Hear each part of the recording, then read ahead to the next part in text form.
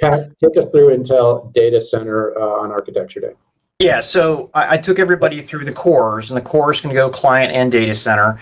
And then I hit Alder Lake, which was the client product.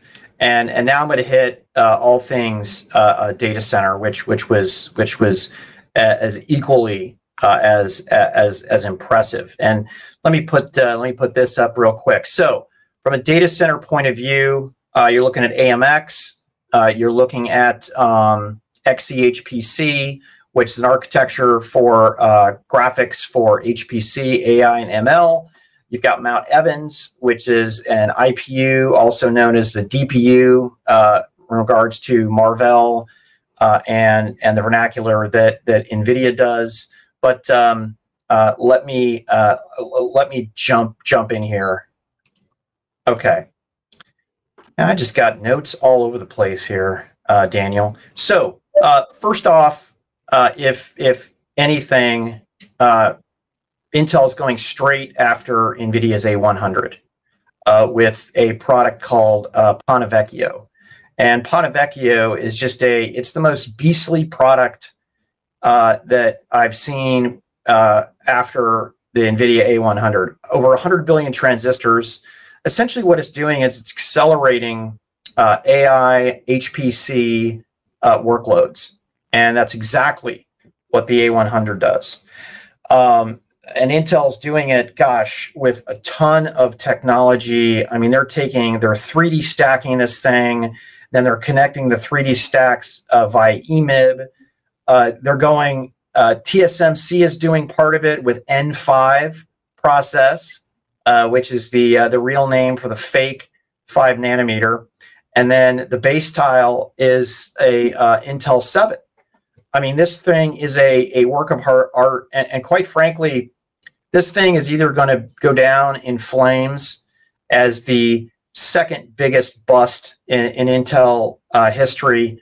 I would say the first was the many-core architecture that they were trying to put together years back, or this is going to be an absolute stunning success. But I believe, just based on some of the commitments that some of the national labs have made, they are going to sell many of these things. Let me go to Sapphire Rapids. Sapphire Rapids is essentially the code name for the next Xeon, and I've lost my notes, so I'm just riffing at this point. But essentially, it's not a monolithic die. It's a distributed die that's more similar to AMD's EPYC architecture, and then it's put together via EMIB technology.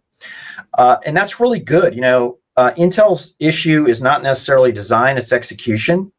And what we know from a distributed architecture is that your compute tiles are really the only things that have to be in leading edge.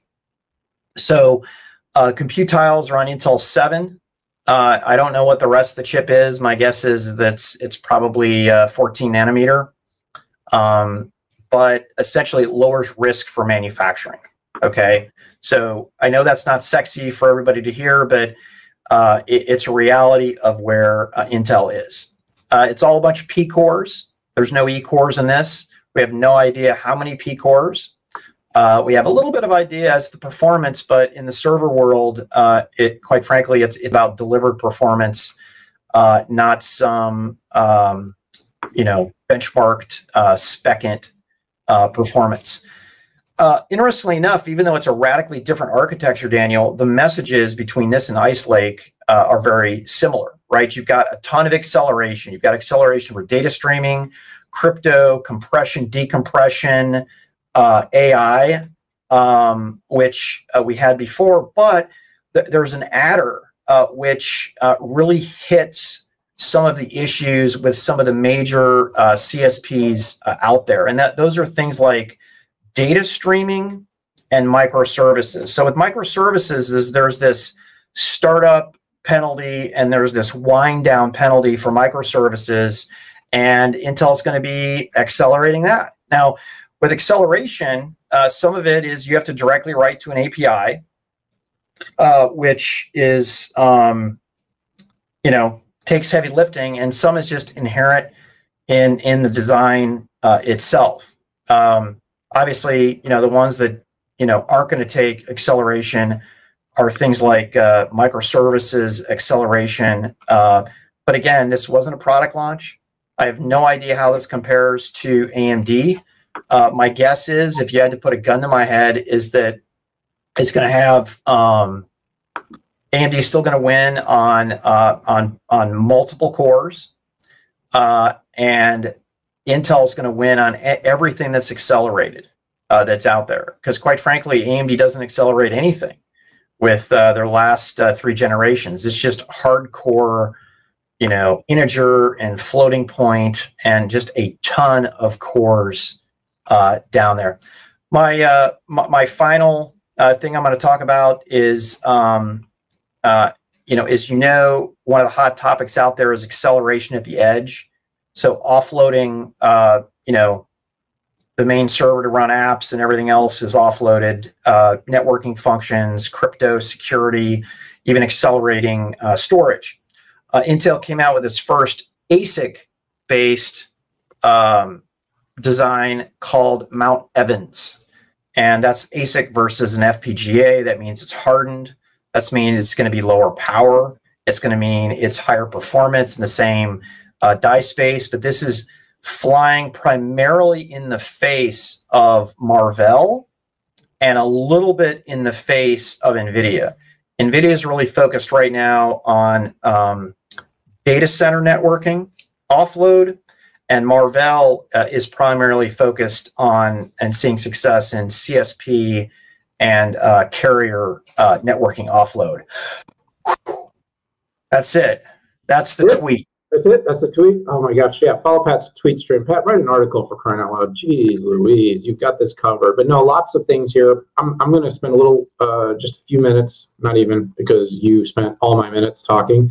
Pat and I, you ever sense that out there, all of our listeners, that sometimes he and I get a little jelly of each other when one of us takes all the oxygen out of the topic. But look, when it comes to the data center, Intel's got a few major, opportunities and constraints. The opportunities and constraints are, one, I talked about this with cores. It's returning on process leadership. It's execution. Delays have been its biggest thorn in its side. A recent Sapphire Rapids delay, even though it was a very brief one, was looked upon very, very negatively.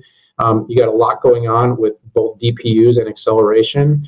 You saw on the client side some announcements about Intel and discrete GPUs, but the space NVIDIA plays in, the company has been very successful.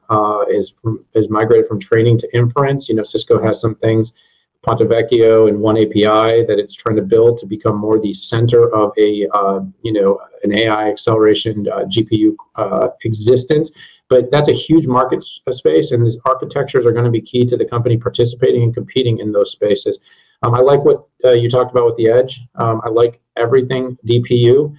It's coming in a number of different fashions, though, right now, and it's going to be very competitive. Marvell executed very well in the DPU space, so Intel, is going to definitely have to work very hard to compete there. And I have no doubt that it is capable of doing so. And then, of course, you have to compete with what cloud providers are doing on their own. You look at things like AWS Nitro and what has been created in the public cloud to be able to do these things. But, of course, that's for public cloud workloads. Intel is great not only in the public cloud and being a cloud partner, but also, obviously, to all of those prime data centers that are going to require compute power and all those OEMs that are going to build hardware to support that investment.